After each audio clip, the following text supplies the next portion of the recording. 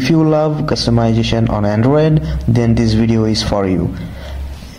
And this video is for those people also who doesn't love Android 13, Android 12 control center, that means the QoS panel.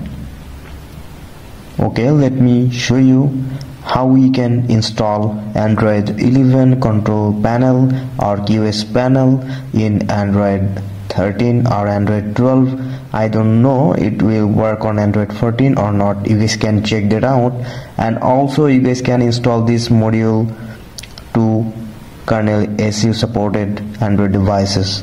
First of all, your device must be rooted, and my device is rooted here, and I'm using here 26.3. and if you are a Redmi 7 user, then definitely you know that Redmi 7 doesn't support update version of Magisk, but in that ROM, which is Craft ROM OS, I already did the review. If you missed the video, you can watch that out. And this one is supporting 26.3, that means the latest Magisk is supported on that. And another one which is Lineage OS custom ROM, which also support latest Magisk. Now let me show you how to install that Magisk module and how is the user interface of Android 11 control center. Okay, first of all, go to module section and then click on install from storage, then click on file manager, then select the navigation to the folder.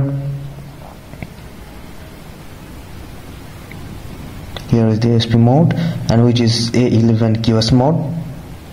Just click on that, click on OK, and install confirmation, and let it be flashed. It will take some time definitely, and you guys can easily use in kernel SU. You can flash on kernel SU, no problem. Flashing process already done. Now click on reboot.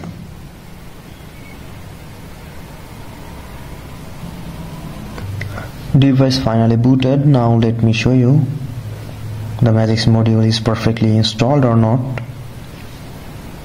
Okay, click on Magisk.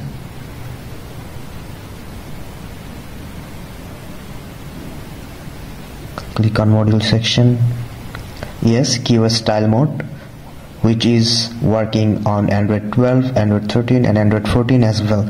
So previously I said I don't know it will work on Android 14 or not, but now I'm sure after flashing the QoS panel, and it will work on Android 14 as well. So you guys can install this module on Android 14 as well.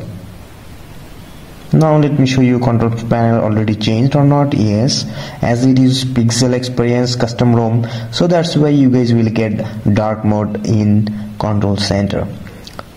So this is control center which is ported from Android 11, and you guys can use it easily on your Android 12, Android 13 and Android 14. If you are really bored with Android 12, Android 13 control center, then you can go with this one, which is really minimalistic and really good. So thank you for watching.